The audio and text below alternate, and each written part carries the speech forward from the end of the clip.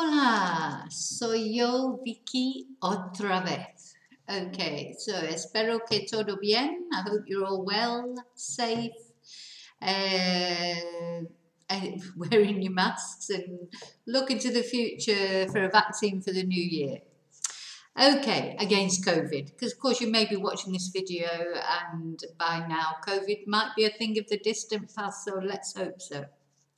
Okay, so what we're going to look at today is this little verb, soler, which is really quite handy little verb to use if you don't remember the imperfect tense, especially, or even because if you learn how to conjugate this verb, then you only need to use an infinitive after it. So instead of having to learn all different verbs and endings, this verb will serve just on its own for quite a lot of things. So solem more or less translates to something that you normally do. Something is your custom to do, something you normally do every day or used to do when we go into the past tense. So we're going to look at the present tense first of all. So normally when we're talking about what we do, like we would use a word like normally, but in Spanish, normalmente voy a la playa, or a menudo, often voy a la playa, or muchas veces voy a la playa. So we would conjugate, the voy, the what we normally do, whatever verb it in particular it is. In this case, it's the verb ir. If we were to talk about something else that we normally did, we would have to conjugate that verb as well. The good thing about soler is if we use it in the present tense, now it is a diphthong, so the O changes to UE. So we've got suelo, sueles, suele, solíamos, solíais, suelen, and that is the different persons for what you normally do, plus the infinitive of whatever it is. So we're going to look at some examples which hopefully will make it clearer. Oh, and notice that the first person, suelo, that also means floor. So we've got to be careful with that. But I mean, normally it's obvious from the context of what you're saying whether you mean I normally or floor.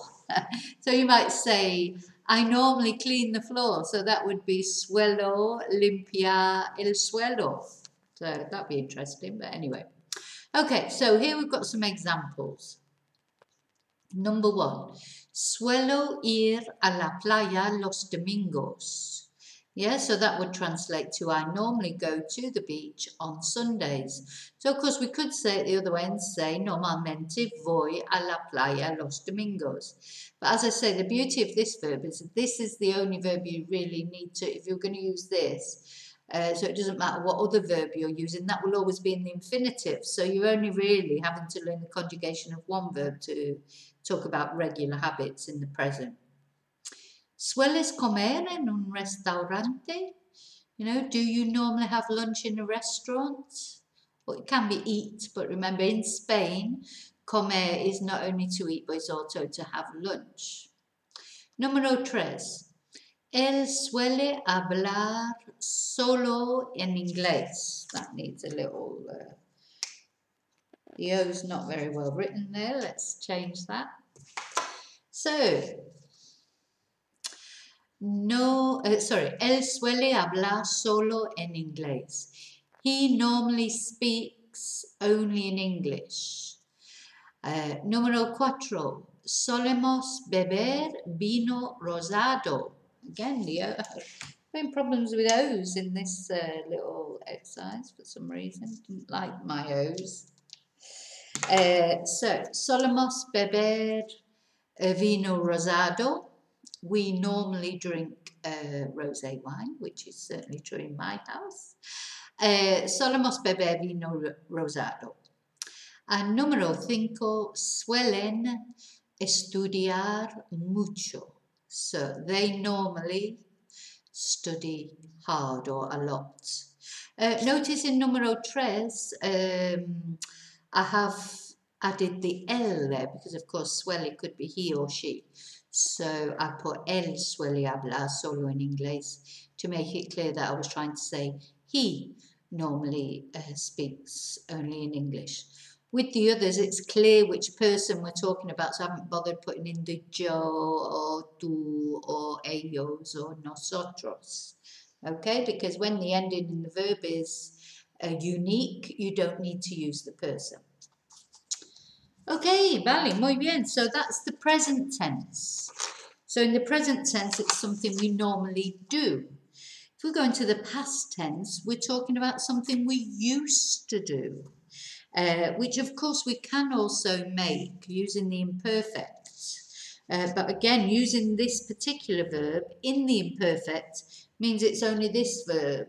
When you want to say used to, it's only this verb that you have to know the conjugation of, because whatever it was you used to do is in the infinitive. Okay, so in the past tense, or used to, is solía, solías, solía, solíamos, solíais, solían, plus infinitive. Okay, so this verb is only really used in the present and the imperfect. So it's used to make what we normally do or what we normally used to do.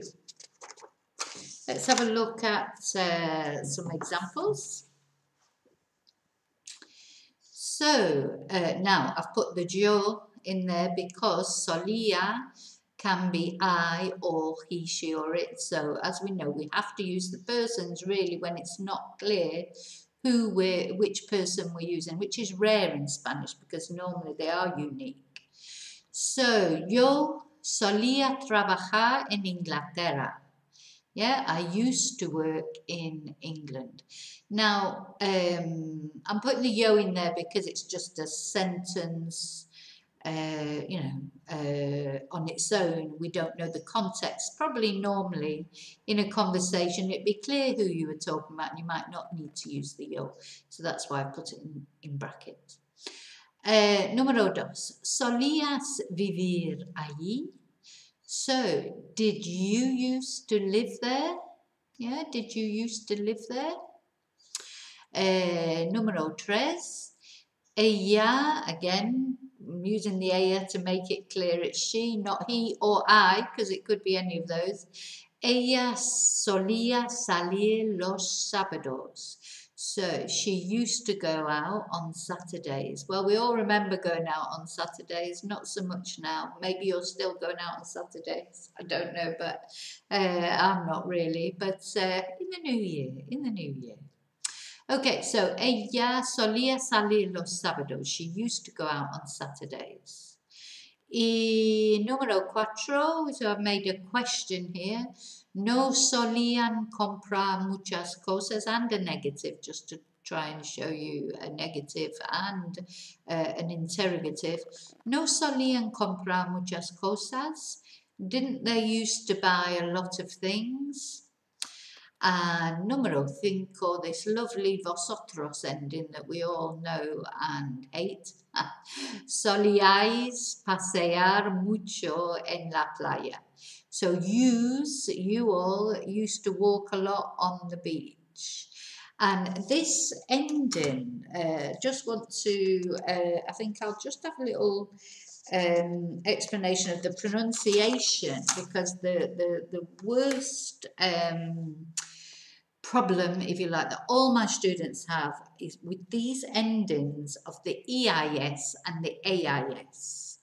So and it's always about the vosotros, isn't it? It's always about vosotros. So because in vosotros you've got two general endings of the verbs, regardless of the tense, because the present tense ends in these letters, but also the preterite and the imperfect, etc.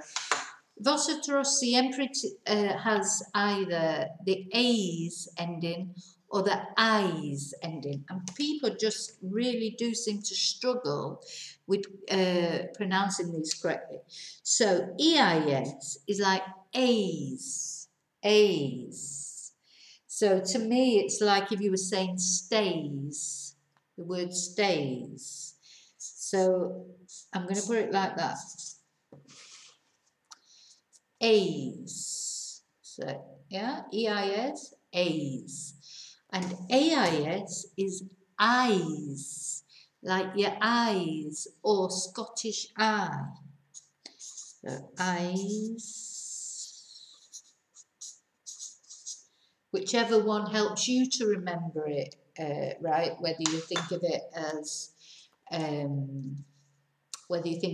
eyes, as in your eyes, yeah, or eyes as in Scottish eye, but both will give you the I sound, so that's what's important. So EIS, A's, AIS, eyes. So very important that difference between those two pronunciations. So as I say, it's just something that I've noticed students really struggle with, my students, you know, and even when it's been explained, it just seems to be, it must be a general problem for English speakers because it's so typical. So if you do struggle pronouncing those, don't think it's you.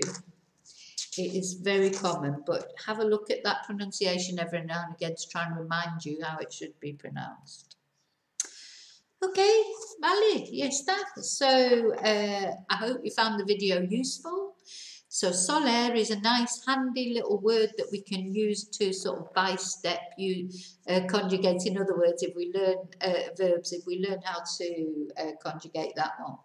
I just want to remind you that all the Break the Language Barrier books have been updated. 1, 2, 3, and 4. And they're all available to buy on any Amazon site or here, you know, contact me. I've always got some in stock if you want to buy them if you live locally. Okay, oh, and of course, not forgetting Christmas coming up. Very good, perfect Christmas presents for anyone who's trying to learn Spanish. The bilingual storybooks. So you have the story in English and at the side of it Spanish, and that helps you to look at and see how verbs are conjugated, etc. I mean, you know, it's suitable for any levels really, because you've got the English and the Spanish together, but you know, they are more than beginner level really. But I think if you've got them, it's easy to translate because you've got both the things, both the English and the Spanish next to each other. Okay, so te veo en el próximo video. Please give me a thumbs up if you've enjoyed the video or found it useful. Please subscribe if you haven't already. It's completely free. It just helps me out. And there is apparently a notification bell that gives you a notification of all new videos. So, muchas gracias. Hasta pronto. Cuídate. Vale, hasta luego.